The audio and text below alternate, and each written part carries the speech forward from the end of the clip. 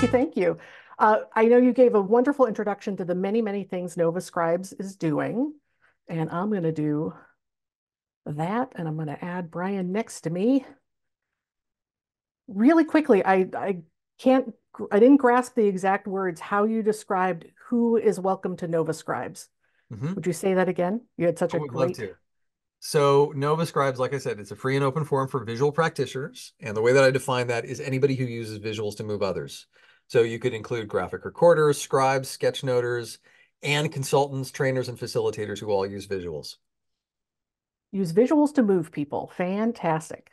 Love it. Because I was kind of curious tonight, having attended a few sessions and been happily in this position twice before. Um, Curious about sort of how specific the work is of what people do here. So I'm going to ask people to raise their hands in a moment. Thank you, Brian. So this is, I did a classic speaker thing, and anyone who has drawn a special, anyone who's organized or drawn annual conferences with lots of speakers or conferences with lots of speakers, I did a classic thing of changing the name of the talk. And I'll explain that in a moment, but we're still very much talking about visual listening. So let me quickly, I'd love to just tell you where my eyes are going over here. I'm in Chicago at the very, very, very northern edge. Lake Michigan is one block that way. Um, and I'm in front of many screens, which helps me teach folks anywhere in the world. Happily, I can see your faces up here in gallery view. And if I'm looking this direction, I'm seeing the chat of the meeting. Never be shy about asking a question or making a comment in the chat. I love this flow of being present, even if we're miles and kilometers apart, to be able to see your questions, see your comments as we go. If I'm looking this way, I'm looking at Zoom or my slides. One thing a little tricky about my setup is uh, please do not direct message me during the meeting because that's going to get buried down there. So feel free to add anything you want to the chat. If it's something you want to say one-on-one, follow up with me later. How does that sound? Sound good? Excellent. Fantastic. And was there some, oh, quickly. Again, I'll add this link to the chat. That is not it. Um, there is a PDF for tonight. So I wanted to encourage folks to open that up. It will be, you'll get a whole heck of a lot more if you can open this and print it. If you can't, go ahead and it's useful to have it open in a tab if you're at a computer and can have a couple windows going at once. You will already see I'm priming you to join me for even more of this if you want even more of this, because I'll explain that in a second. So those are more resources, and then we can definitely talk about what March 12th means, and it'll make a heck of a lot of sense once you see what's what. All right, now let me do that. Here we are, visual listening. When Brian reached out and said, "Would you like to come back?" I said, "Of course I would." And he said, "What would you like to talk about?" And I said, "Visual listening." And he said, "Great." Easy yes for me, easy yes for him. And we are absolutely talking about visual listening. And we'll talk about a little bit, sort of levels of detail under this beautiful skill set. The first thing I did want to ask is I talk about people either doing rabbit work, meaning it's live and you have to make your decisions super fast, or turtle work, where it's what a lot of us would consider more like studio work, where you have more time to process and iterate. So I'd love a show of hands. How many people are doing rabbit work, where you're doing real-time support?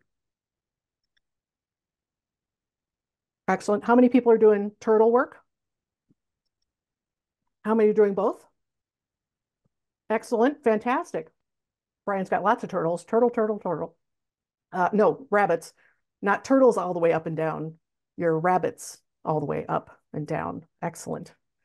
So this is what the pages of that PDF looks like. I'll just add that link one more time. Um, this is, like I said, if you can print it out, it'll be super useful. If you can't, just grab some blank pieces of paper. But these are what's going to help you make the most of this session. So the first thing, as soon as Brian and I were talking about tonight and what this could be, uh, Brian mentioned this wheel. So this wheel was from the IFEP conference in 2013. I had the great pleasure of being asked to be the opening keynote speaker. It's funny, it's just under 11 years since this conference. And one of the challenges folks were seeing at that time was, well, for some folks, kind of two general experiences. The folks who felt like they were doing this work that we do, this, I love that broad definition of moving people with visuals. Um, they either were in a place in the world or working with industries who had no idea what they were talking about. How many folks feel like you're in that space where you just feel like you're explaining it over and over again? A couple of hands, yeah. Or they felt like everyone and their brother's doing this work.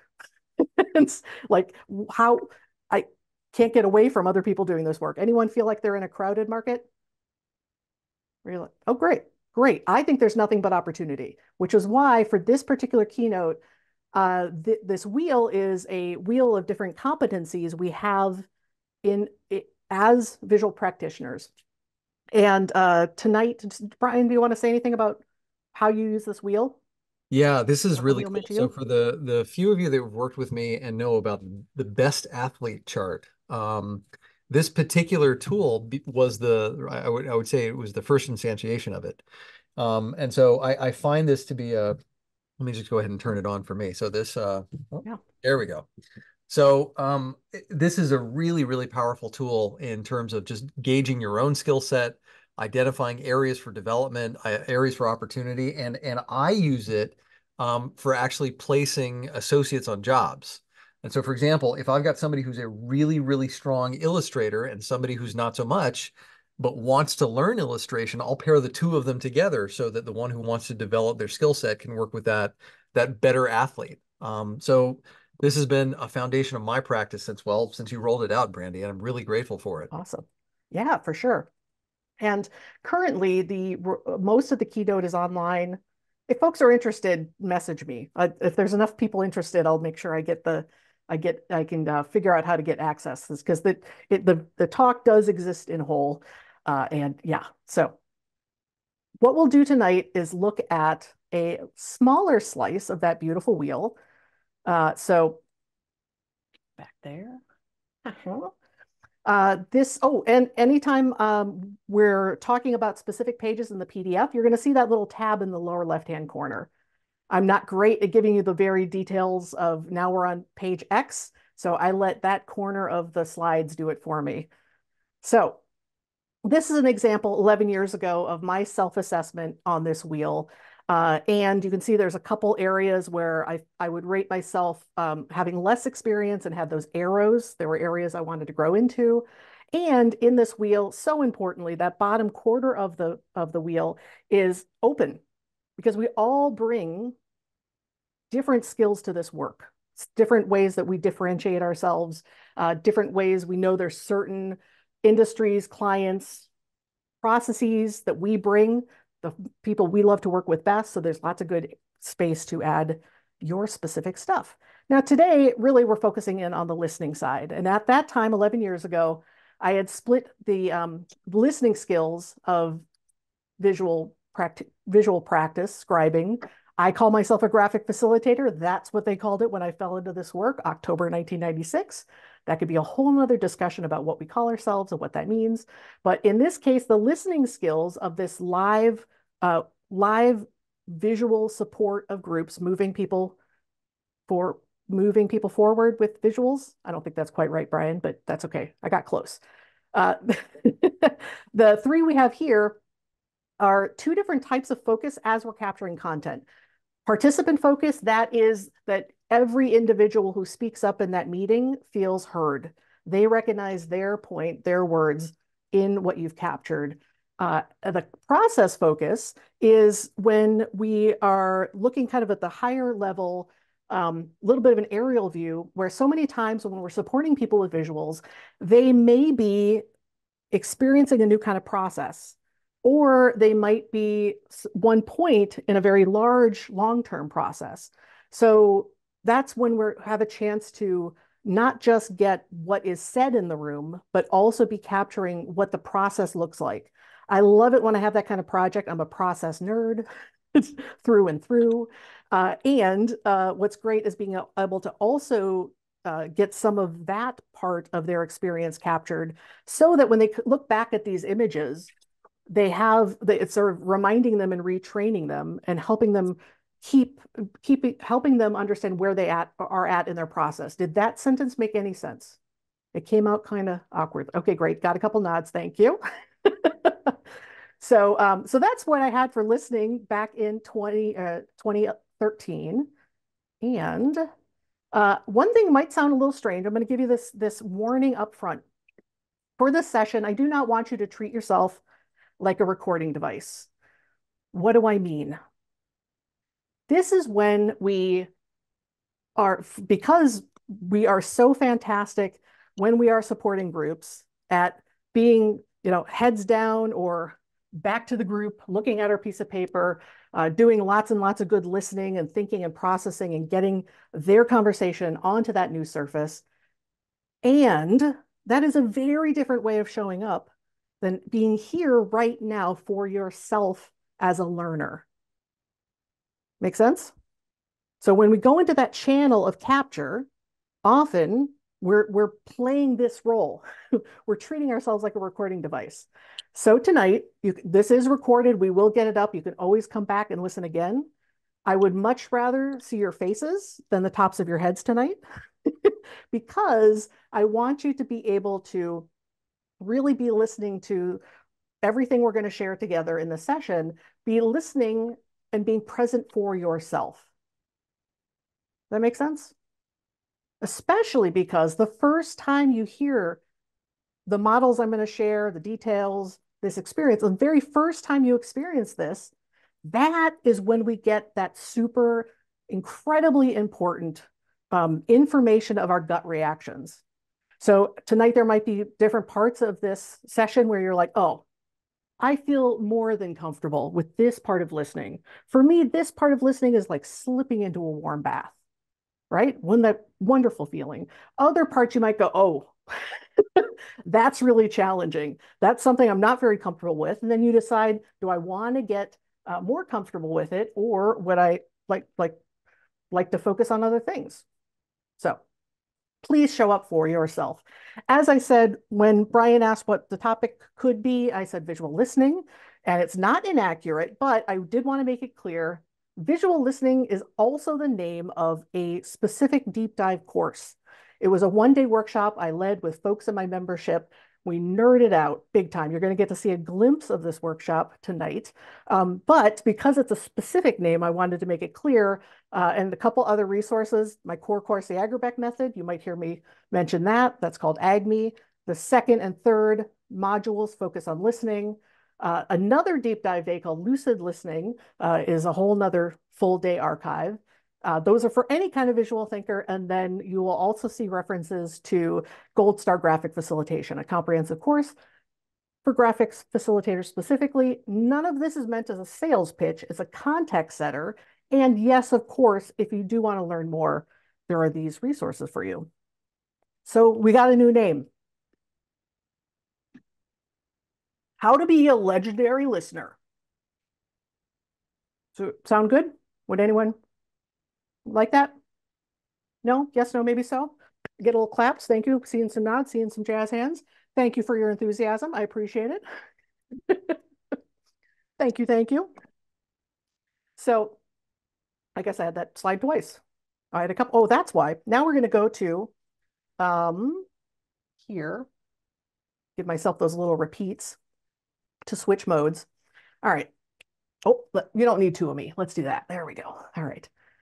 So I think I'm preaching to the choir, this American phrase, but you already are exactly where I'm at. But I want to remind all of us, I believe there's nothing more valuable than listening skills. And that is absolutely true. I think anyone with strong listening skills and strong facilitation skills is always going to rise above, not in a judgmental way, just in a being super useful and super good at what you do way.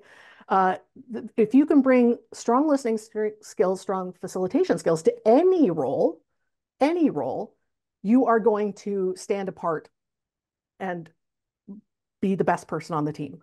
And what I love about strong listening skills is the very, very, very basic thing that when you are listening to someone one on one, the first thing, the most important thing is that person feels that sense of validation. They have that sense of feeling heard. Whenever we're in positions where we might be feel nervous about standing up in front of a group using visual tools, I always want to say to folks, like, everyone in that room, every participant, they're on your side because you're listening to them. You're a human validation machine. They love you. And if there's one person in the room who's like correcting your spelling, everyone else thinks that guy's a jerk or that gal's a jerk or that they is a jerk. So know that most basically, we are professional validation machines, and how much that creates that sense of one-on-one connection. And we all know, excellent, Casey. I'm just seeing you're kind of giving us some great snippets. Awesome. Yeah, the spelling corrector feels good about themselves. And if they need that, bless their hearts.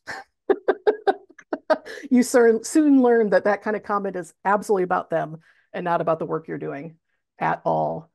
Rachel or Brian, do you mind just muting anyone who I just got a couple stray sounds in the background?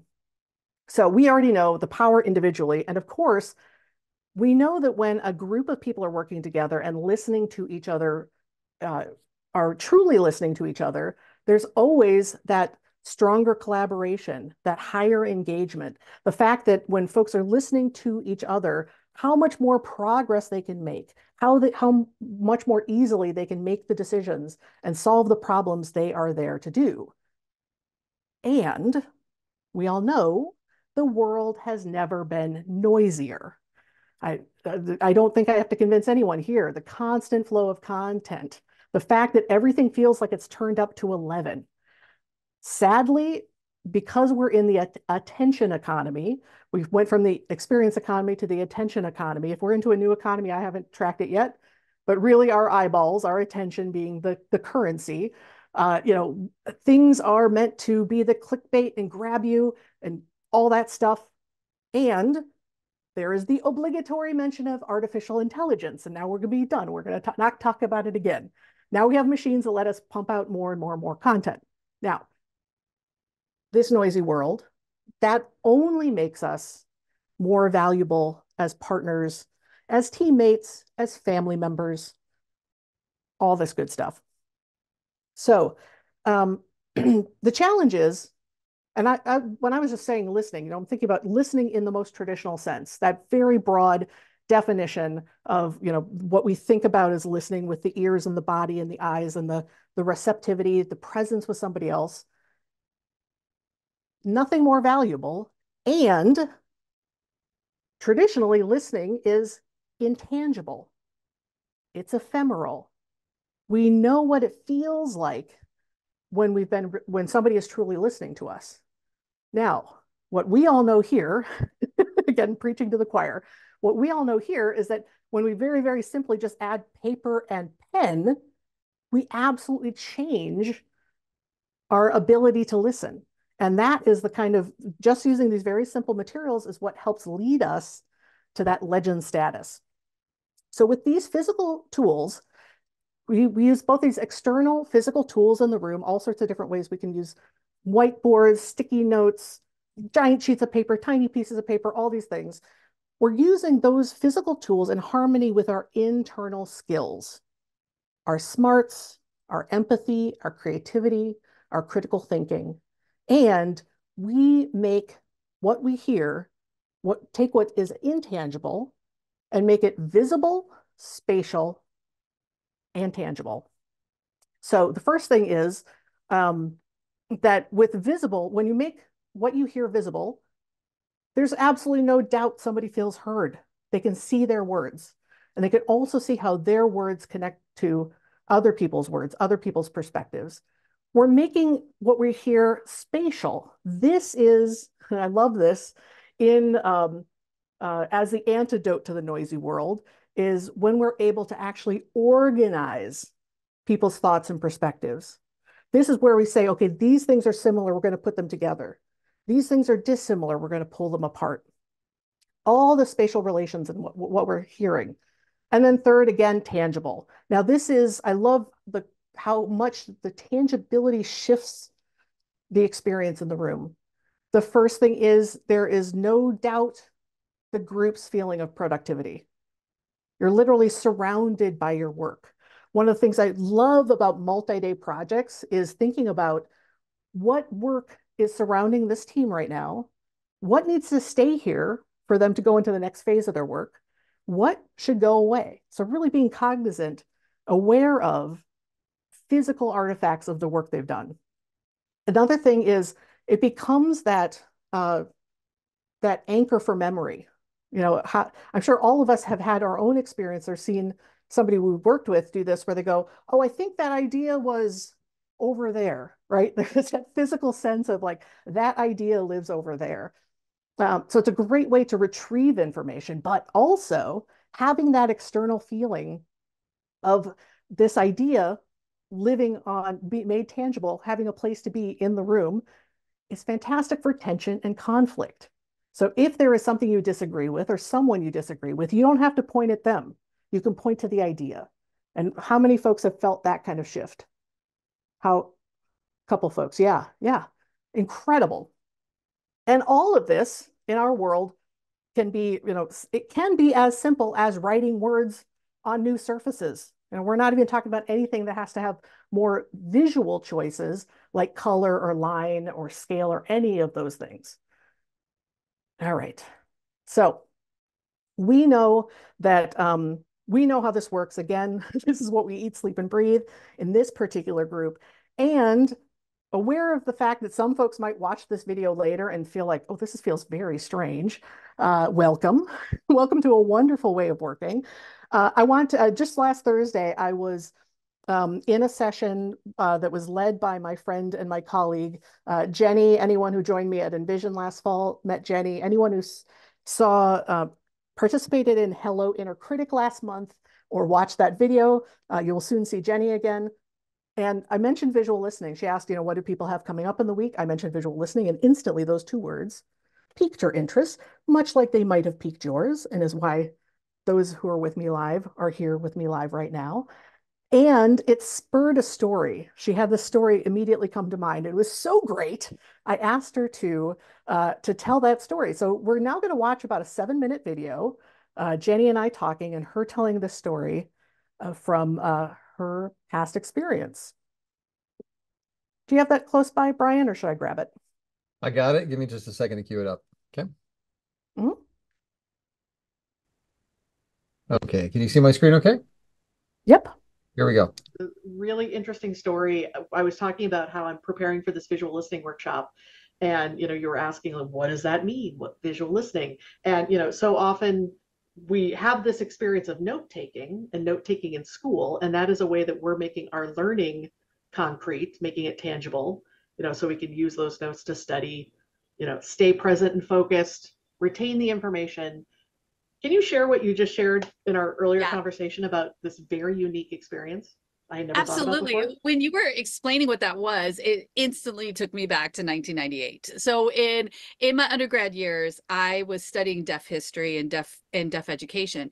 And so the study abroad for that, it's not going abroad, it's going to DC, and you go to Gallaudet University. Gallaudet University is the premier university in the world for the deaf and hard of hearing. And my sign language skills were pathetic. And so I was going because I really wanted to be fluent. I wanted to have really good language skills. But because I was in undergrad down in Florida and I was studying education back then, I wasn't allowed to take education classes. They wouldn't transfer because of the state. So I could only take my history classes at Gallaudet. I was like, that's cool. I'll take history classes. So I took American history, world history, history of deaf people and Hitler's Europe, the whole thing. And so I was like, okay, this will be really cool. I love history. It'll be fun. And I got to my first class and I had to work really hard to understand everything was in American Sign Language with the voice off, no audio. And so I was trying to learn how to pay super close attention to that. And at the end of my first class, I kind of looked down at my notebook and realized I didn't take any notes because you can't write down and turn your head down when there's no auditory and everything is being expressed in American Sign Language. So, and for me, I had to doubly think about it. Yeah. Because I was still learning the language, and that sometimes a professor would have a sign that I would not know, and they would use it again and again. Like I remember one sign was this. I was like, what does that even mean? He's like, divide. I'm like, oh, okay, now can you do it Yeah. all over again so I know what the heck you were talking about? Right. So for me, it took some learning, and I recognized that most of my peers who were deaf themselves, I was the outlier there. They didn't open up notebooks. They didn't even bring pens often to the class. They just Yeah. sat back and paid attention because we were watching in sign language. It's like receptive listening, because you listen into your eyeballs, not into your ears. Ah, And so we'd be watching what would happen. And so I had to change my brain and learn how to not memorize, because it's history. I still had to jot down a few notes and make sure I did the reading, but you totally. read differently, you prepared differently, you followed up differently. And then because it was a visual language, it was like the pictures were painted Right. outside into my brain, and I just had to remember that. But yeah, it was tricky. I will admit the first probably month or so, I really, really struggled. I had to read everything a couple of times. I had to take notes after furiously, trying to remember the dates and all the different things that you need for a history class. So Totally. definitely fascinating. Oh my gosh. So yeah, I know that I mentioned that when folks are speaking at a visual thinkers conference, or folks who sketchnote or take these visual notes, as a speaker, you have to get used to the fact that you're going to see a whole lot of people's heads, the tops of their heads, because you're not getting the same kind of eye contact, whether it's in person or in the Zoom room, as you would, because so many folks are focused that way. And I always mention, when I'm working sort of, large and live scale as a graphic facilitator, that's professional visual listening. And there are folks who they kind of like glue themselves to the wall and are facing the paper the whole time. And I'm like, wait a second, there is so much information you're getting that's not verbal, so Yes. it is important to stop, especially in the ebbs and flows of conversations, to stop and like look at the group and notice, what is the reaction to this? What is people's body language? Like that's more of the information we're taking in that isn't just the auditory. But I really appreciate that in your case, I'm always thinking about, in any given moment, where our attention can go. And anytime you're working with a non-native language, more of your attention is being taken up with translating. Like, I don't know that Absolutely. we give ourselves enough credit to understand that for your peers in the class who already were fluent, maybe native ASL, they had so much more speed and ease, so they needed far less of that kind of. I always think of it like our attention is like a beaker, and there's like different things you can fill it up with, right? Like just Totally. the amount of volume of their attention that had to be taken with watching the professor speak sign was so much less than yours. So that's just like Absolutely. part of the equation, right? Absolutely. And it was really challenging. There were so many changes that I just didn't anticipate when I got there. For example, just the way we sit. You don't sit in rows. We sit in a semicircle, right? So that if somebody has a question or says something, we can turn and see what they're saying. Periphery, right? Right. So like Yeah. everything is in a semicircle. Everything it's so like just learning that there is no such thing as hiding in the back row of a history class. Everybody's in the front row, baby, right? Like so we're all Yeah. in the front row. We're all paying attention in a different kind of way. Oh my gosh. Well, in American Sign Language, one of the things you learn very quickly, and I don't know the exact percentage. So anybody watching this who is fluent and native in American Sign Language, I apologize if I'm doing it wrong, but like 80-90% of sign language is facial expression. Oh, Most of it is facial expression, yeah. so if I sign the word who and I'm like, who, like there's so many different meanings Yeah. for one sign. So the hand shape and what my hand is doing is just a small bit, and it's all very expressive. And so one of the things that I've learned to do when listening, as you said, visual listening, is I'm Yeah. looking at the body language. I'm looking at that facial expression, very specifically. Facial expressions are Awesome. everything. Awesome. Thank you for that story. It's brilliant. Oh, you're Love it, so love it. welcome. I love that Yeah. there's a connection to that with with the amazing stuff that you do. Oh, thank you. Thank you. Awesome. Thanks, Jenny. You're welcome. Just wanted to give you a few moments to just make any notes of any observations about what you heard in that video. And certainly if you want to share anything that stood out to you, if you want to share that in the chat, I welcome it.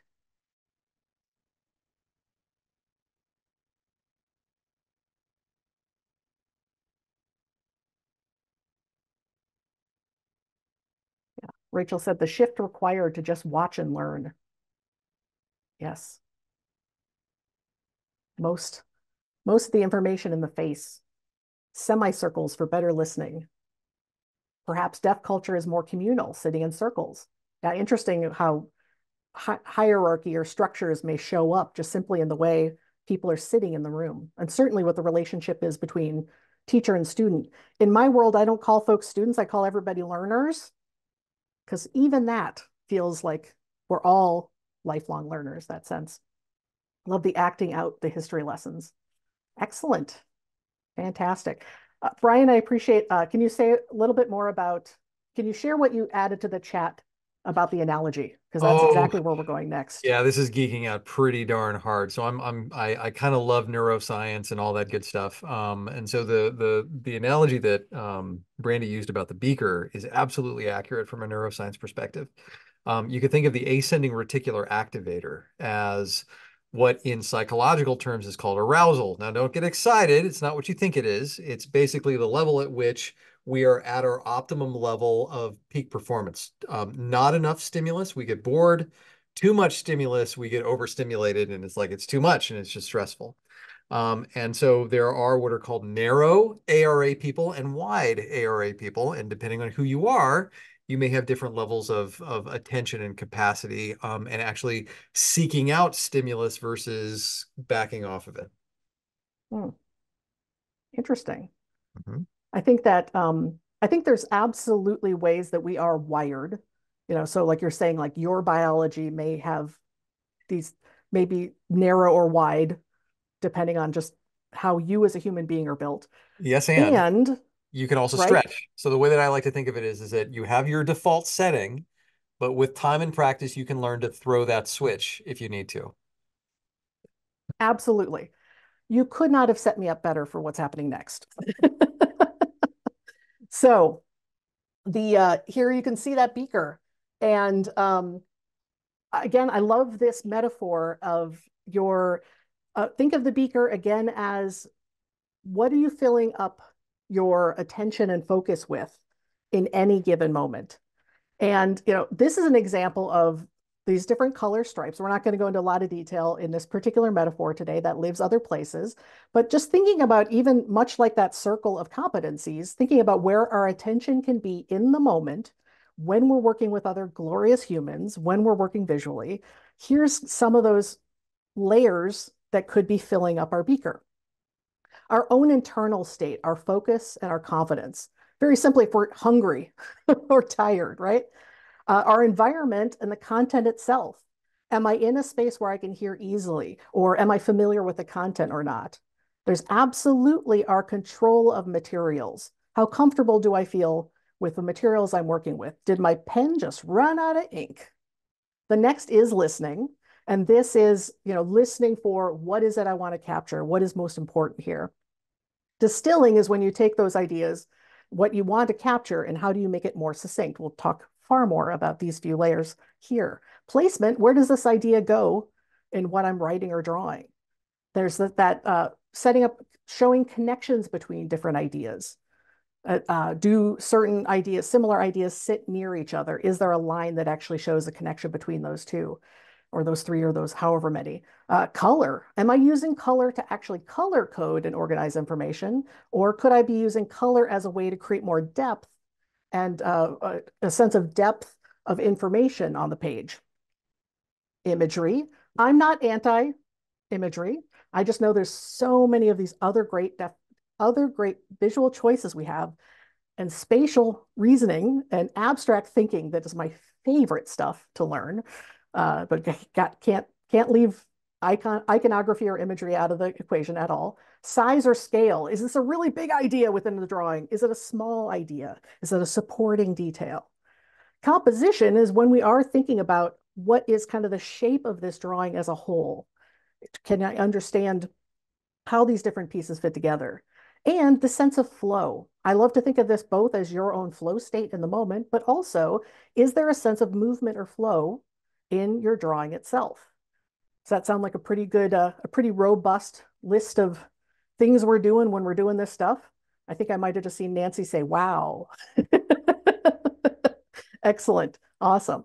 Now, this is a complex set of skills.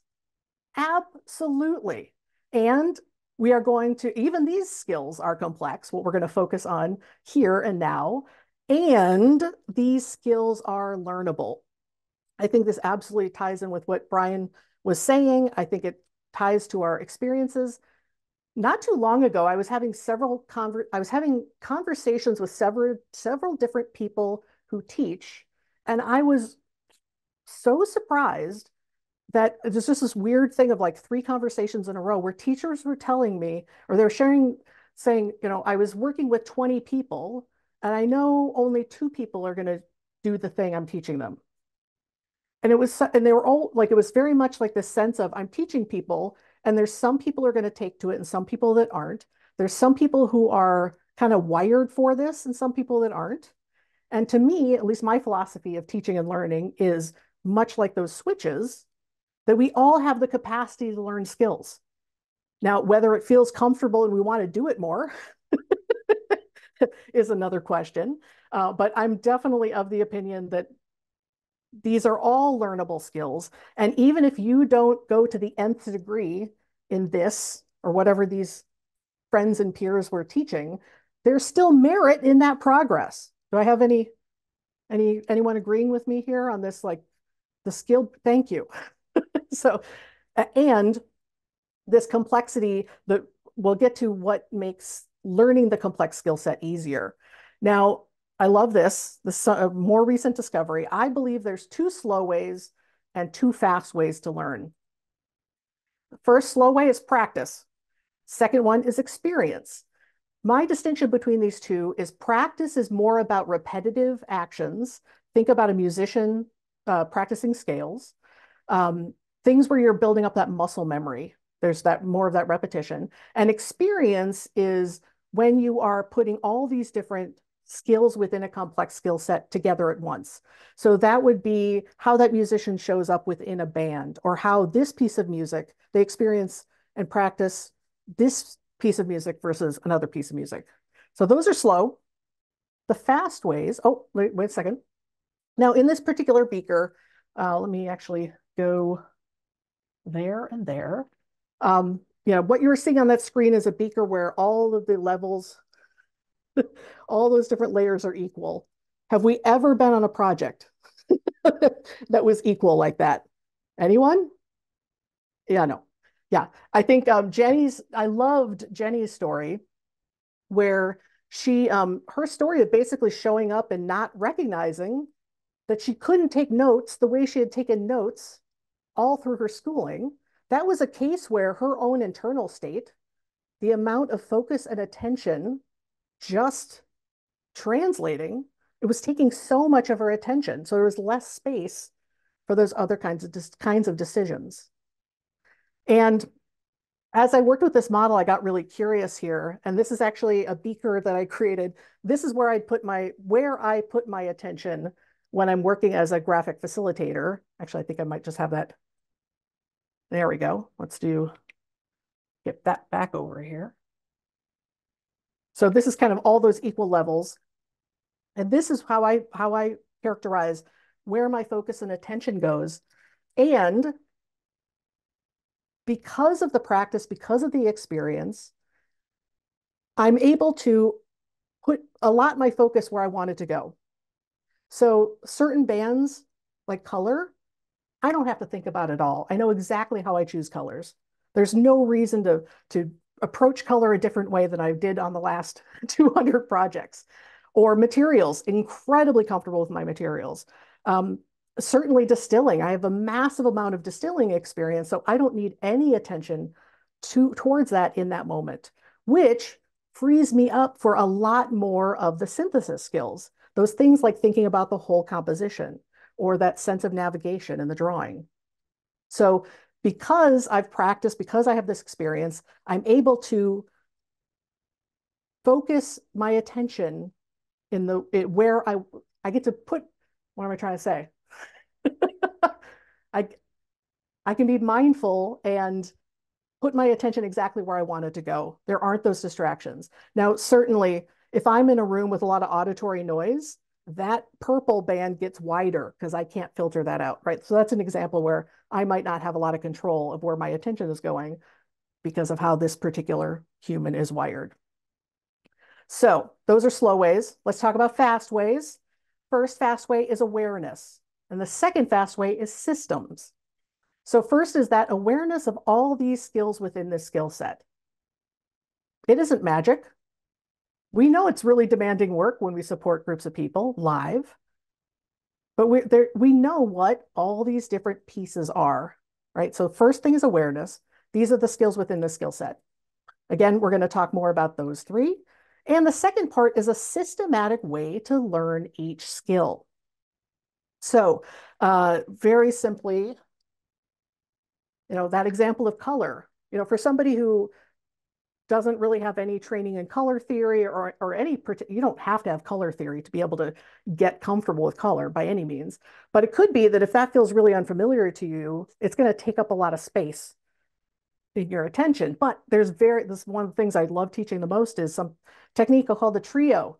You start with 3 colors. Each of those 3 colors has a job. You know exactly what it's meant to do, which means now it takes up that much space in your attention. So all the times we can be aware of a piece of one skill within the skill set, we can systematically learn it. Then the practice is much more efficient and it takes up far less of our attention. So we can allot that attention to exactly where we want it to go. All right. So again, when you have these, your practice gets far more efficient. And the experience is always, always, always going to take time. And it's what makes you unique and a valued partner. So let's get into the focus on these 5 skills to be a legendary listener. Now, this is a screenshot from a lesson in Gold Star Graphic Facilitation. This is how I see kind of another iteration years later from the 3 slices you saw in the wheel. And we're going to focus mostly on the first 3 of these 5 components, core components when you're listening. First is mining. And mining is deciding what is it you want to capture, separating out all the little extra bits and pieces to what is it that should be captured for in this particular group, in this particular conversation, to meet this particular objective. Once we know what we want to capture, second core competency is distilling, taking that longer phrase and stating it more succinctly while still being accurate. The third core competency is thanks for the shout out for my gold nails in the video, not gold today. Third core competency is placement. Where does this idea go on the page? So all of these are much more about these intangible decisions we make. And then the last 2 is relating, again, connecting. How do these different ideas fit together? And do I want to visually show the connection, visually show the relationship between different ideas? And then what I call drawing in this model is basically just writing with more choices. We have so many visual choices we can make as we write words, things like how large or small are these words in this chart? Is it uppercase or lowercase? Is it a certain color? Is it a certain style? Yeah, thank you. Rachel appreciates that drawing is writing with more choices because we can communicate so much in how we treat the words, how we draw those particular words. So, all right. Now, anyone who has the printout, you're going to turn to pages 6 to 8. I wanted to really walk us through all these beautiful intangible skills that we're employing when we're listening to a group live. So to that end, I created a little mini meeting on those slides, on those pages. Now, anyone who has that printout, or if you're working with blank paper, what I'm going to do is recite this scenario, sort of our test subject here. And you can see, if you have the pages printed out, There's a band of blank space underneath this scenario. So by all means, if you want to basically be capturing what you hear me say out loud, absolutely feel free. But notice as I talk through this scenario, just get a little kind of step outside yourself a little bit and kind of notice the ways you're listening, what you're listening for, especially for folks who have experience.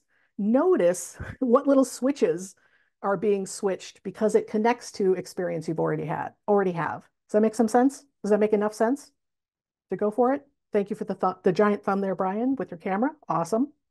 All right. So we're beginning with the facilitator A.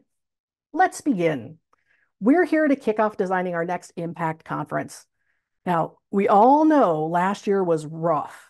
So let's use our time today to get all our concerns out in the open, identify what we need to design a great event, and talk about how to work best as a team. Ugh, where do I start? I'm still doing damage control from losing so much money last year. I don't think Impact is worth the effort. I don't see it that way, B. Low numbers were awful, but the event is really important to our role in the field. Last year's lousy attendance came from several things converging. First, that huge storm canceled flights and the local folks stayed home. But even before that, our dates were before the national conference, where we usually get the word out beforehand. And our opening speaker was not the draw we thought he would be for ticket sales. Yeah, to Dee's last point, I did not vet him like I should have. I relied on a colleague's word, not realizing he had given the same keynote at several major events last year. And he also didn't follow through on his contractual agreement to promote the event to his audience. Now, I know I was overloaded at the time, but now I know how important the featured speakers are in getting people into our event. I'm not sure if this is what you're looking for, but I was thinking that if this is about our role in the field, our impact, maybe we should look at it as more than these 3 days. And not just the people who show up. Couldn't we think about how to record and distribute the talks to more people? Does that make sense? I don't know. Maybe it won't work. I'm seeing two big themes out in the field right now. Short term, we're all struggling. But long term, we are making real change. Our work has grown so much, even in the last 10 years. Last year was a perfect example of the former. And F's point about thinking beyond the 3 days of the conference is the latter. We need to acknowledge the current state of things. But if we don't use this platform to think big, we're really missing the mark. Okay, excuse me. Do we even know the mark we're hitting? B is getting flack for losing money, but several of you are saying Impact is seen as a kind of promo or a public relations event. So what is it? Where is the budget coming from exactly? Does Impact need to pay for itself, or is it an investment in our brand and reputation in the field? The Impact Conference was created to stimulate industry-wide out-of-the-box thinking and foster mission alignment. Sharing best practices from every discipline and culture, we seek true connection and deeper understanding of our communities, and we invite everyone to engage with ideas and activate them in your organization. Oh, sure, that was X's thing 20 years ago, but under CEO Y, it became about logistics, not leadership. And now, how does Z see the conference? That's a great question, Jay. I'll meet with Z and ask them before our next planning meeting. How are we even going to get this event planned in time? We're so far behind compared to last year. And when are we breaking for lunch? And what are we having for lunch? And I hope it's not sandwiches again. And did you hear what last year's speaker said online? Okay, wait. Can we get back to the timing? I want to make sure we don't lose Dee's point. We can't control the weather, but let's make sure Impact is after the national conference so we can hype up our event there. To build on that, let's list other events we can coordinate with. Like many of you have said, we have an opportunity to be big picture thinkers in our space. But given J and H's important questions, we need some answers from people outside the room. For now, let's take a quick break and then keep capturing what worked and what didn't work logistically the last couple of years. last couple conferences. We'll get back to the bigger themes and purpose in the next meeting. And scene. All right. So I just want to invite you to finish up any notes you might have been taking. How familiar did that sound? Has anyone heard some similar things? I'm seeing some smiles. So that's, I think, smiles of recognition. Excellent. I'm seeing faces. Looks like you all are good. So next, I just want to give you some moments to notice and reflect and write down some new observations from Jenny's story, from the speaker analogy, from that conversation, that imaginary meeting, but somewhat typical meeting I just walked through. So I'd love for you to make some new observations, jot down any observations about the skill of listening, and certainly any reflections on your own listening skills. So go ahead and just take a few moments to write down your ideas. Can I get a thumbs up if you felt like you got some good stuff down? Excellent. Got some fast thumbs. Fantastic. Excellent. Now you have an opportunity. We're going to break into breakout groups so you can share. And oh, Brian just got a call. And he's he's going to push the magic button for the breakouts. I'm not sure if are you doing 2 people or 3 people? I'm doing 2 or 3 people, and so that means you'll have about 2 minutes per person. And so that's 7 minutes total plus an extra minute. Six minutes total plus a 1 extra minute, so 7 total. Excellent. So the way we're going to do this is 2 minutes, and I want you to use your 2 minutes. So if you share one observation and you have more time to talk, share another one, share something about yourself, hopefully in this realm, somewhat on topic. And what we're going to do is the person with the next birthday goes first, and then somebody else offers to keep time, those 2 minutes. A best practice I really like, whenever I'm a timekeeper in a breakout, is I say that when your time is up, I'm going to put up my hand, because I hate interrupting somebody verbally. It just feels so rude. So I give folks a visual cue. So use that if that's useful. So again, Nancy's ready. She's got her stopwatch. Fantastic. Perfect. So go ahead and in these breakout groups, I just want you to go ahead and share some observations from our session so far. Enjoy meeting each other and in 7 minutes. Perfect. Thank you.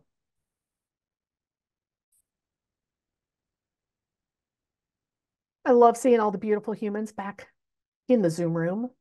And how many folks learned something from somebody else's story? Excellent. Fantastic. Different perspective. Fantastic. Wonderful. Welcome back. If anyone would like to share a tidbit, a nugget, a gem from your conversation in the chat, please feel free. I'm always sensitive. I was telling Brian, I'm not the best guy. I have very great spatial awareness and very poor time awareness. So I feel like I have to squish more in our final half hour. So let's look at these 5 skill sets in more depth. Casey, did you have a comment? Was that what the hand was? Oh, you're muted. Kind of sneaking it, too many buttons. There we go. I was trying to sneak it up there. Something you said earlier, and I told inside the group, Yeah. it made me think about it, was my dad's favorite uncle.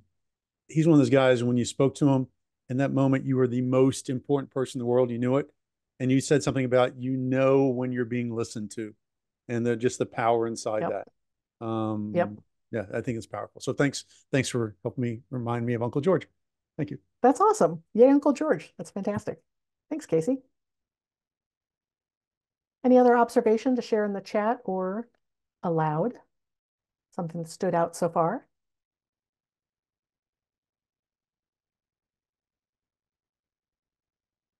If not, that's okay too. I like to make space for a little bit more conversation than presentation. I'll maybe add, I was craving adding structure to the conversation, and also noticing that I really have I process information by writing it down. And so just the idea of how the deaf don't have that, it's a different option, but that's an interesting thing I had never thought of before. So it was kind of a cool thing to hear. Yeah. And, appreciating that because that that's a tool that works for you. Like that's I think all of this work, I very much, my mindset is not skill. Well, it is skill based, but I don't believe in the magic talent stick. And I Mhm. don't believe that there's any one magical process or system.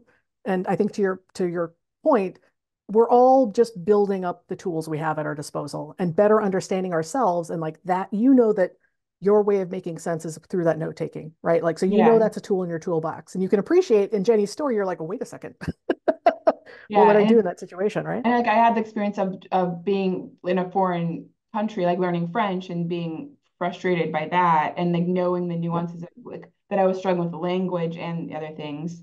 And also, I mean, one of the things Yep. I like to think about is like the best tool is the one you use, and you can just add more tools and use them. Yes. Yes. I think something, let me know if anyone kind of raise your hand if this is sounding familiar. You discover that new tool you absolutely love and you start using it and like as soon as you stop using it, you start feeling bad.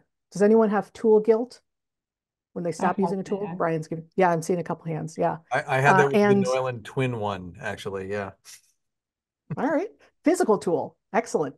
And this one of my mantras is no tool guilt. Like you have these tools in your toolbox and they're there when you need them, Yeah, and also it's like right? adding on that, sometimes the tool is there for a certain phase and either you might outgrow it or you might just you don't have to carry all the tools all the time. It's something you can pick up again later and like dabble with. But it is, I agree with Exactly. letting things go is also a skill and it's very Yeah. powerful, very helpful. Yep. Yeah. Awesome. Thanks, Rachel. Fantastic. Excellent. If there are other comments, please add them to the chat. I like Tony's pod breakout said we all started with I am not a graphic facilitator. Fantastic. Fantastic. I love Brian's definition of the group. So excellent. All right, now let's get a little bit more into this nitty gritty of these different skills. I welcome you to grab um, the pages two, 3, and 4 in the PDF. Now we're going to talk about these 5 skills within the skill set of listening when we're making listening tangible. And um, let's see. I'm just thinking timing. There's a very good chance if anyone has to hop off in 15 minutes, I respect it. I get it. I would like to go a bit longer, if that's okay with Brian in the Zoom room. Excellent. Thank you. All right. So let's talk about that first skill set of mining. And so again, this is that principle of what is worth capturing. And I'd like you to, as we're talking about this skill set, I'd love for you to observe for yourself what makes that skill harder for you personally, where you might think it's harder for me to mine what is important from what is not important in this particular circumstance. And also notice what are different factors that make this particular skill easier for you. So, and I want to invite you to use the plus, the minus and the plus on the sides of the test tubes on that page, just to jot some of those ideas down for yourself. And then the area underneath is simply to make any other observations you like. So an example here is, for me, one of the things that makes mining information, just one of the biggest things is just the basic listening full stop, is acoustics. I have one of those brains and bodies and ears that are like completely 100% open all the time.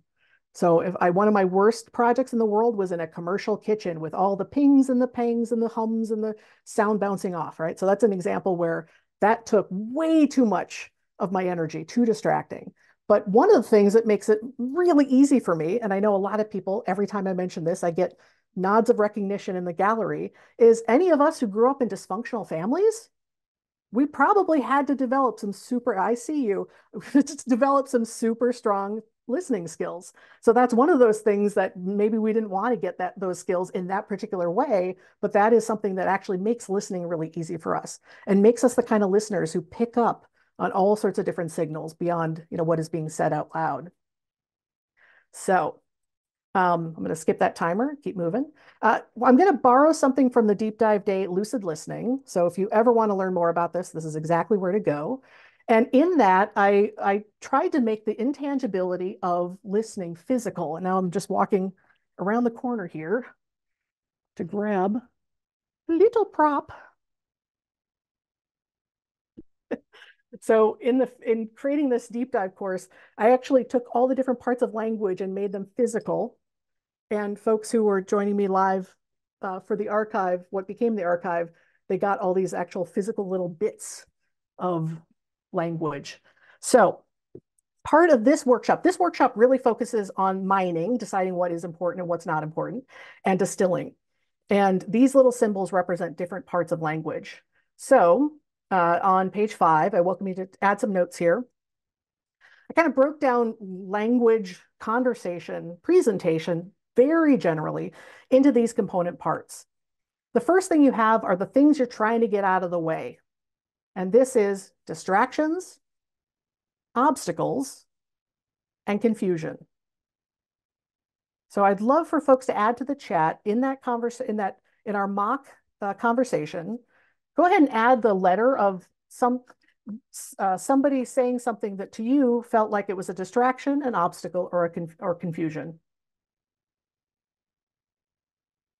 You can add their letter, or you can say, describe a particular point. K. Yep. K was the one who wanted lunch, exactly. Kay's wondering when lunch is, and if we're getting sandwiches yet again. For sure. That one definitely comes easily. So where did you see these in the meeting? And number 1. So here we've got Kay, and out of her observation or her stream of consciousness, maybe this part is important. So if in this case, if she's kind of riffing and talking, thinking off the top of her head, this is a case where if she's saying, how are we even going to get this planned? And we're so far behind, there's that kind of sense of urgency or anxiety. This is a perfect case where if I was not facing the group, I'd look at the group and see, like, is this Kay's observation or are more people agreeing with her? Right. So that's a great case of going like, she's kind of letting out something that feels anxious or urgent, but I'm going to use observing the whole group to kind of see, again, how widespread is that concern. So here's a great example of the confusion. So he's here, maybe he's newer to the team, H, and this is a case where he's like, okay, guys, I'm hearing different things here. So I'm asking lots of clarifying questions. And definitely we've got B acting like that obstacle. Like he doesn't even know why we need to have this freaking conference anymore anyway, right? Now, I'm of the opinion when we have the big red brick, the B's in the room, that they are very often stating their concerns because they actually care. They're trying to shoot things down to make the thing stronger. Now, it may not feel that way. And the people who have to work with B day in and day out probably don't feel that way about them. But especially when I come in, I see Tony smile. You're knowing that kind of, you've been on teams with those kind of folks. I'm guessing you're not a B. Can't imagine Tony's a B. That when I come in as an outsider, I don't have the same experience with the obstacle type personality. And I'm always listening for what is the kernel of what they're saying. And very often, instead of stating, I don't think impact is worth the effort in front of everybody, I would flip it into a more generative phrase like, is impact worth the effort? What do we do about losses? What do we do about damage control? So those are ways that we're opening up the conversation instead of, the brick being dropped in the middle of the conversation. All right, our next set of parts of language is what we want to sort and group. This is what we want to keep, and this is what we want to organize. And that's points, the points people are making. That's a really great point. B, I really wish K would get around to making a point. And then around the points are the fuzz. This is the gibble gabble. This is the the hems and haws, the wonderful social connections people make in between making points, and the flourishes. Now, sometimes the flourishes are something like a story. Somebody's kind of painting a picture, telling a story, and that leads to their point. Sometimes flourishes are things like more obscure language, like the person who thinks they get paid by the word. And so they just, take a long time to get to their, Rachel appreciated that one. Thank you. Right. So what were some of in that conversation, where did you see some of these points in the meeting?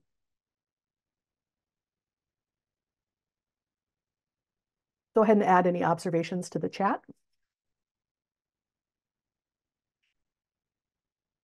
If you got them.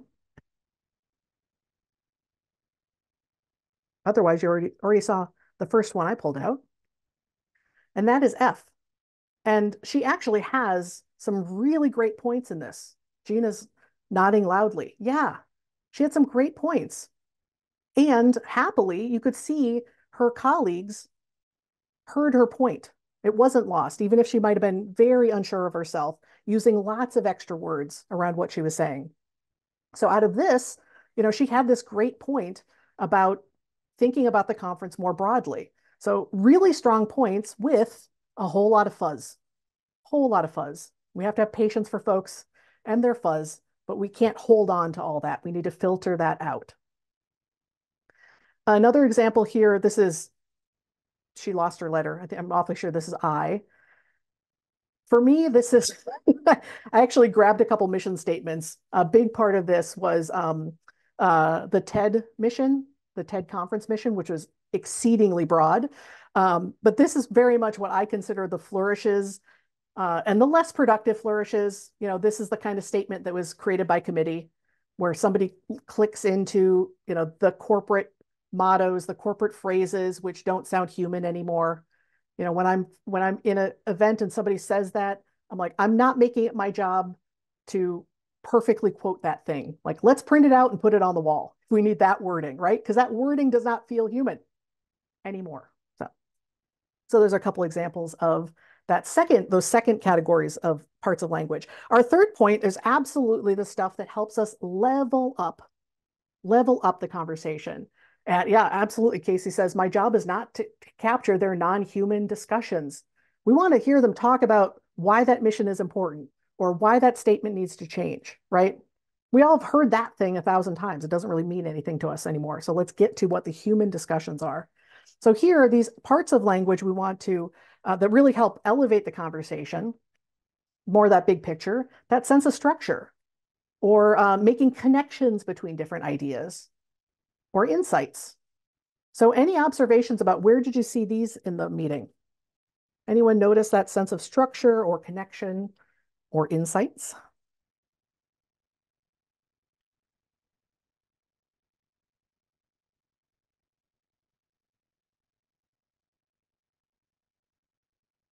The order of events related to promotion? Yep, absolutely. Starting to put those different pieces in a certain sequence. Yep, for sure. Now here, the facilitator kicked off the session clearly, where she's saying, our objective in this time together is we're kicking off designing the conference. And within this, she acknowledges that last year was hard and then says, here's the three main things we're going to do. We're going to get those concerns out in the open. We're going to identify what we need to design a great event. And we're going to talk about how to work best as a team.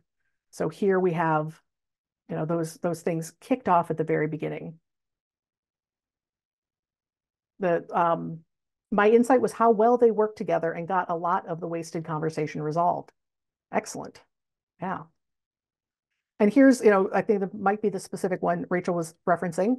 Here D is bringing up kind of that bigger picture summary of what were some of the factors that led to the low numbers. So in this case, yeah, and maintain their humanity. Great point, for sure. So here she's making this great connection of saying, here are the things that came together to make last year's conference difficult. And then she describes three of those things. Now here, G, he's kicking it off. He's making it super clear. I'm seeing two big themes. I love these people in the room. These are my favorites, but I also tend to be a synthesizer. But I think, often we kind of identify the G and, can love it when they kind of are summarizing or creating that making observations about how the pieces fit together. So got those insights, those lightning bolts. So I wanted to just give you a little time, just a little bit of time to go ahead and jot down what did you notice about mining and add to your beaker specifically around mining. And I do invite you, if it feels comfortable, to kind of think about how little or how much of your attention is put towards that skill.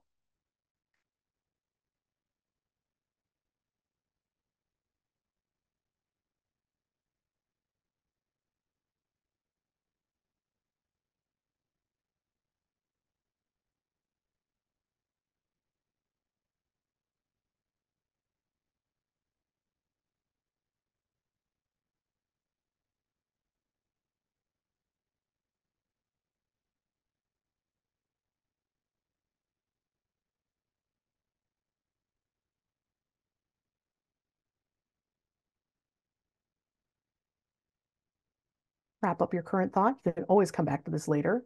I appreciate Brian asking, what do you do when someone says, I see two big themes, and then only explains the one theme?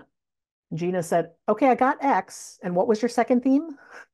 Absolutely. That is absolutely okay, I heard the first theme was this. Did I miss the second one, or was the second one, buried in the first one? Yeah, I have no problem asking those kind of clarifying questions. Absolutely. Now let's move over to distilling, that next skill set we have. And here, this is, oh, I thought I had got my words out of order. That's okay. There we go. The skill within this broader skill set of distilling is we know what point we want to grab now. How do we make that point clearly and succinctly? Why do we want to make that point succinct? Please add to the chat why brevity or distilling is important to what we do. Because you only have so much paper. That's one of them for sure.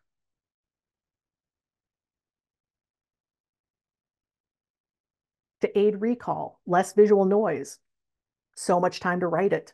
Because flowery language distracts people from probably the main point, to move to the next thing. Absolutely. Yeah, there's definitely, you're thinking about the real estate on the page. You can fit more information if there's shorter phrases. How slow it is to remember and write out full sentences. And I think very much to several of these comments, Nancy's point of people can only remember so much. One of the things I like about simplifying language is even if um, Brian makes a particular point and I capture that point succinctly, when I simplify it and get to the nugget of Brian's point, certainly Brian feels heard, his point has been captured, and other folks can respond and add to that point. So it isn't Brian specific at that point. Now it's, here's this idea, what do I want to add to it? Make sense? Excellent. So here, this is a page from the Idea Shaper book. I do use one of the Idea Shapers, 24 specific tools for visual thinking. One is called the retort. It is this shape of an alembic, the glassware in a lab.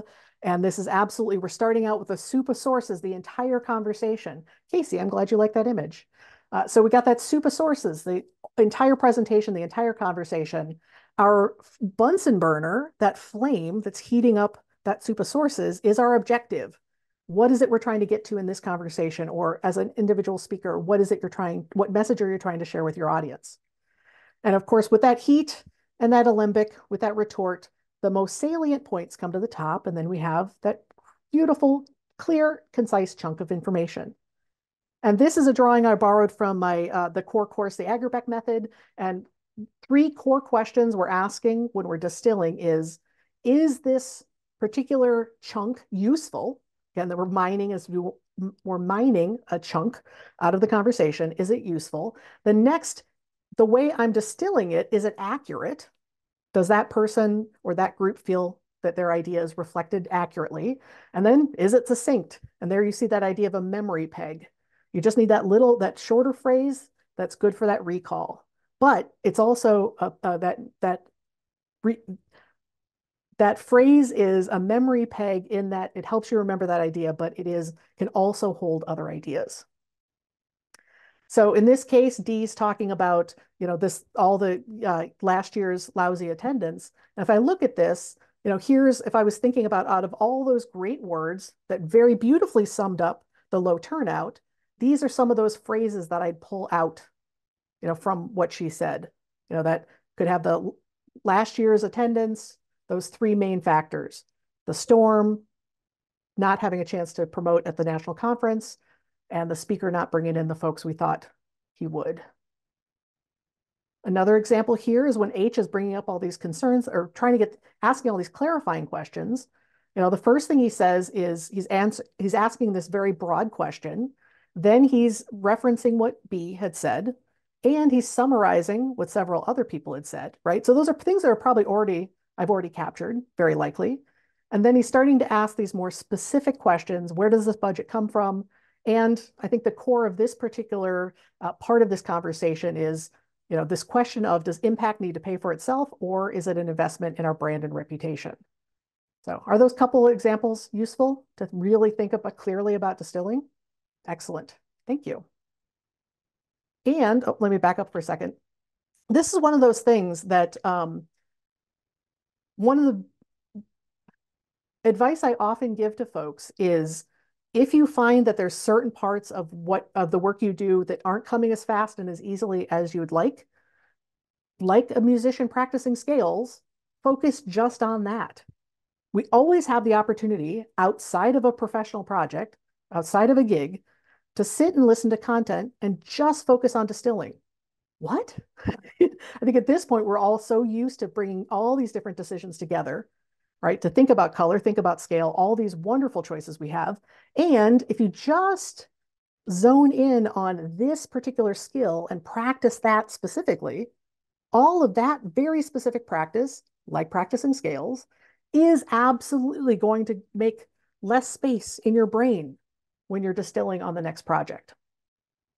So just a moment to write down any notes for yourself, reflections on this, your observations of yourself in your practice around distilling.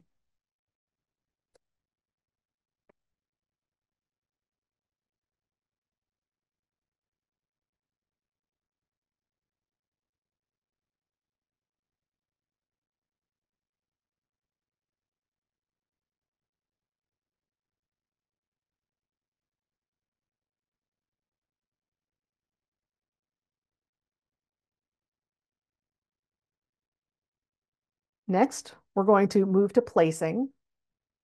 Where did these ideas go on the page? And here, ooh, we got some balloons there, Rachel. Your Zoom just had a party. Not sure what happened. We just got some balloons coming up. Excellent. All right. Again, recognizing timing wise, if folks have to jump off, completely understand. And I love that Robin actually has a balloon next to her. That's fantastic.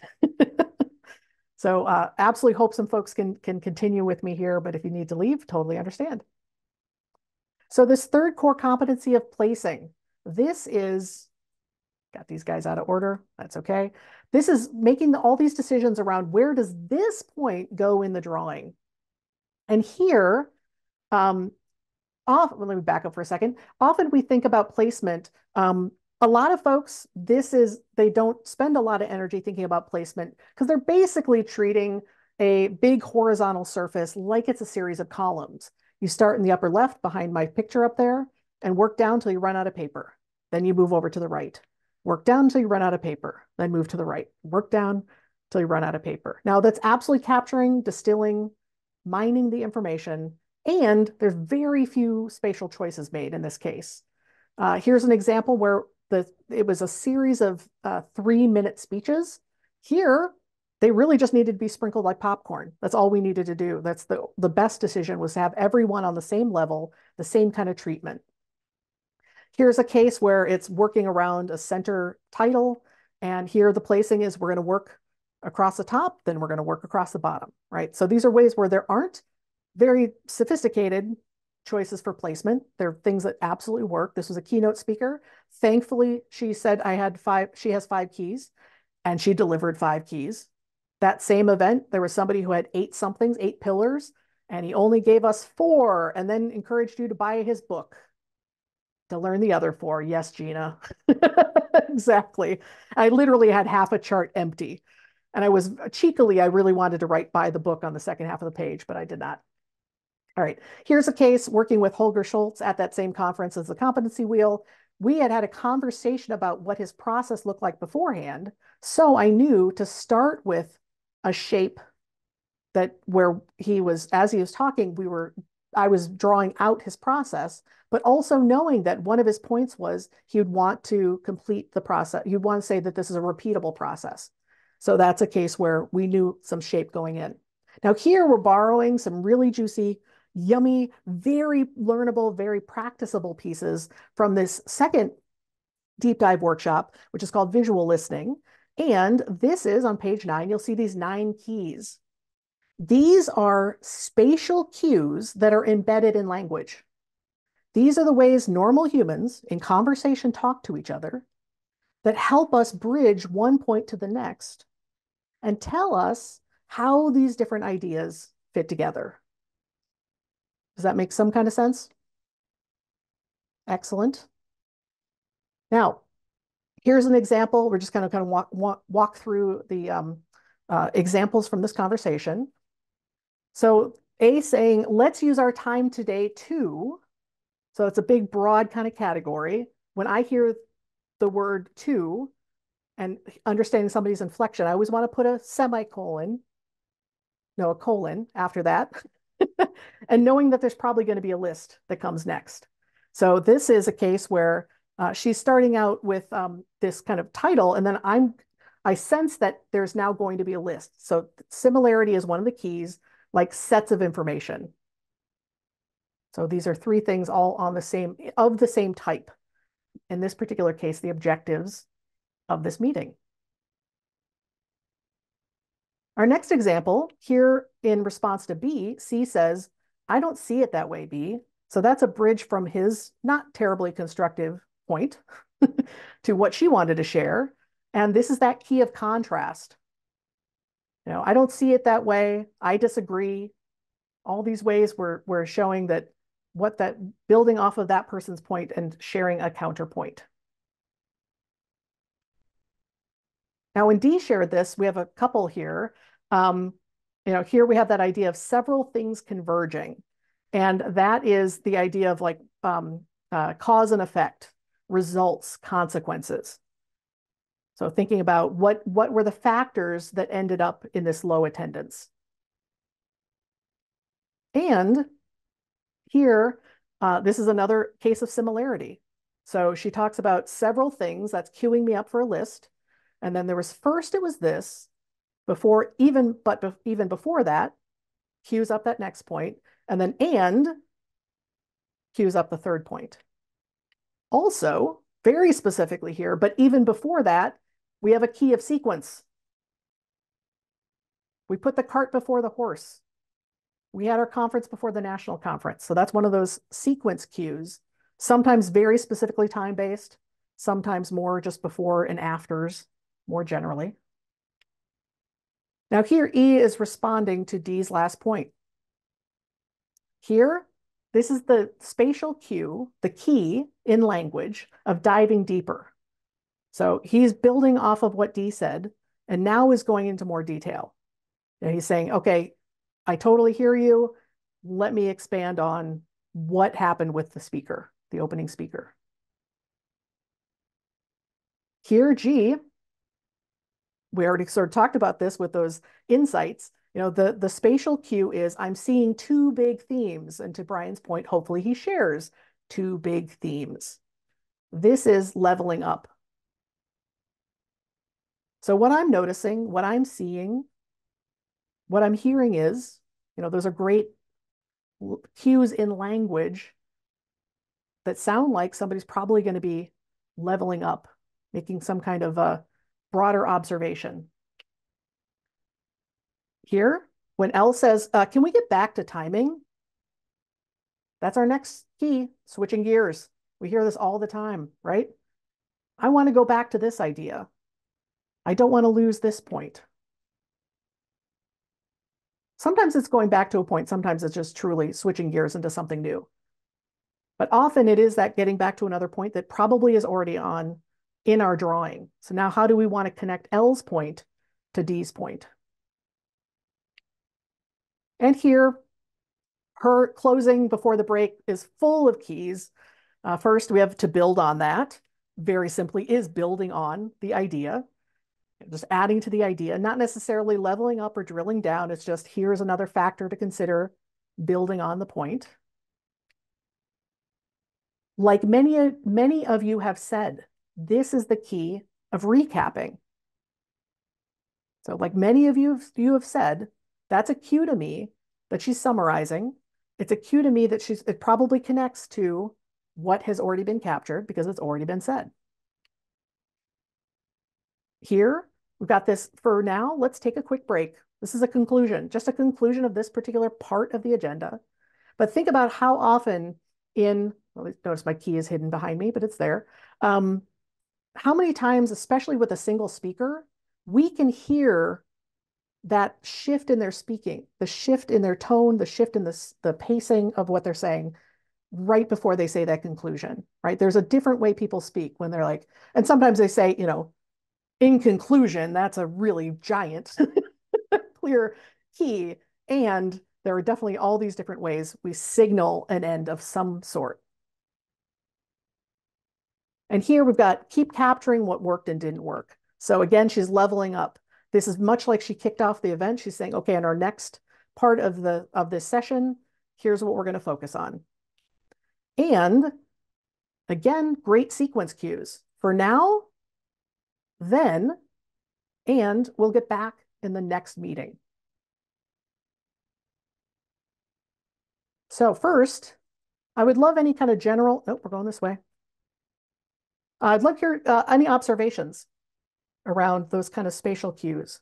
Is this something folks have already been kind of tuned into? Or is this kind of a new way of listening, hearing? New to Robin. Excellent. Excellent. Any observations? Anything you noticed there? Thank you, Rachel. Rachel says, I learned it in a course I took called the Agerbeck method. And this is one of we very briefly cover these cues in the second module, and people love them so much that that's why we had an entire deep dive workshop built off of that. And it was, for me, getting to nerd out going, okay, I got it this far in that one lesson, but now how much farther can we take it? And really, it is pretty incredible when you start tuning into this, that there are so many common patterns in language. And very much to Brian's point very early on, we are talking about wiring. I'm somebody who is super duper duper wired into spatial reasoning. Like they pulled me out of class when I was 6 years old to go take spatial reasoning tests. So I can understand for folks who are like, how did you hear that? How does that make sense to you, right? Happens, I was wired for it. I make very good use of it. And thanks to that deep dive, I was able to tease it apart and make it learnable. So now that you're aware of this, right? That's the awareness, the fast way to learn. And now you have a more systematic way to approach noticing those spatial cues. That's what makes our practice far more deliberate and helps us use far less of our energy in the moment, thinking about where does this next idea go? Because when you're tuned into these spatial cues, these keys, it's right there. They just told you where it went. Ta-da. It eventually will feel that way. May not feel like that way at the moment. Thank you, Barb. Love how you distill your learning. There you go. Well, happy to answer questions about the course and the books. Appreciate the shout outs for sure. And just take a few moments to notice some observations around placement.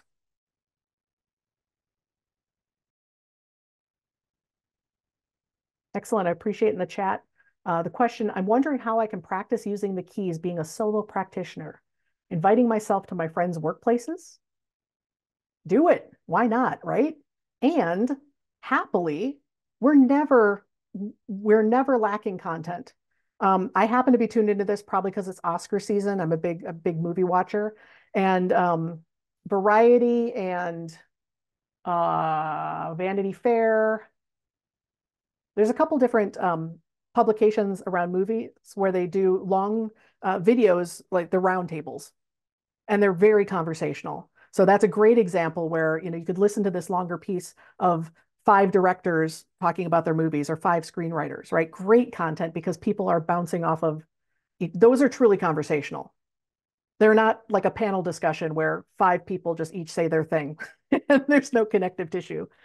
That would be one of my favorite things to practice with. And Rachel says, I think I might practice noticing in podcasts. Absolutely. And you'll notice a podcast that is more structured is going to work a lot different, much more differently than, you know, the classic, very common podcast of a couple people in a very casual conversation, which might have a lot of fuzz. For me, I don't listen to a lot of those particular kind of podcasts where it's kind of, you know, joking back and forth. So you'll notice different types of content, different pacing, for sure. Excellent. Now, again, I really wanted to focus on those first 3 core components. And again, because we're now moving into the more visible visual challenges. I know a lot of folks teach this. I love to teach that part as well. But again, that 4th skill set, and I hope you'll take some time to kind of notice for yourself, that 4th skill set is relating. How are we visually showing the relationships and the connections between ideas? It could be this group of ideas are color coded because they all go together. It could be I'm drawing a direct line between this idea and this idea. Or I see some potential here. So maybe I'm going to draw a dotted line to show that maybe there's a connection and we're still figuring that out. Right? So we have tons of choices of showing how do different ideas relate to each other. And then finally, again, that idea of drawing, we'll very quickly show this one. Now here's an example from leading a half-day session with my dear colleague, John Ward. And this was a handout for a half-day workshop with facilitators about using visual and tangible tools. Here with this set of criteria, you can see that there are 6 criteria. Now, we certainly can see that there's 6 criteria because of those stars working as numbered bullet points, right? And there's different levels of information. And we understand those different levels of information in this drawing because I made consistent choices within each of those levels. So even though all of those containers, those bubbles around the 6 points are gone, even though the stars are gone, we can at a glance see these phrases: set everyone up for success, watch what you reward, etc.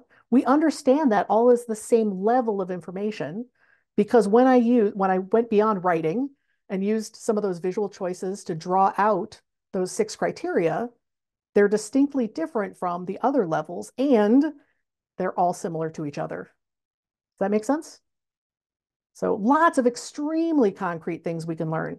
So clear. And I nerd out morning, noon, and night that these are so learnable. And happily, once you start building up, understanding what your choices are, that awareness and that systematic way to learn them, now they don't take up any space in your brain.